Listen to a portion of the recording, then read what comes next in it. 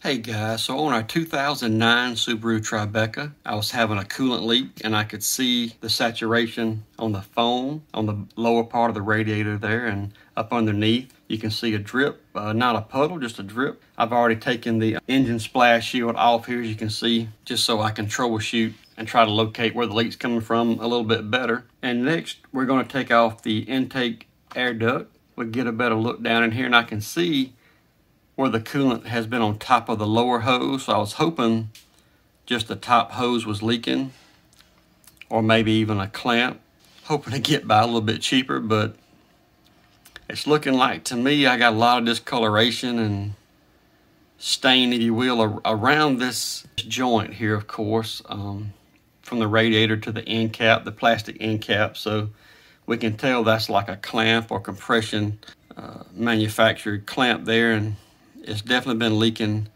it looks like, around there. So just getting a little bit better look here. Sorry, sideways, but the best way I can get my phone in there is so close. But you can see in this shot right here, I'll do a little still of it.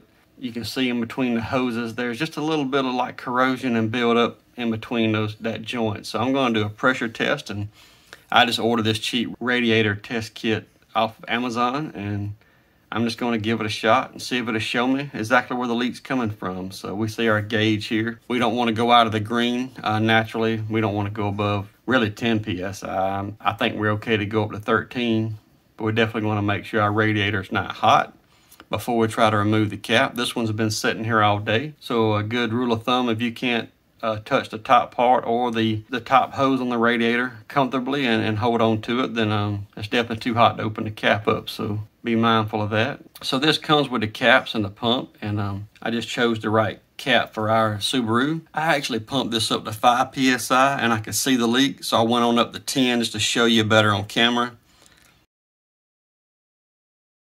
You can see it bubbling out here pretty good, and the pressure has fell to nearly zero and it's still bubbling out. And just as suspected, it is coming from the radiator seam here on this passenger side in between the upper radiator hoses here.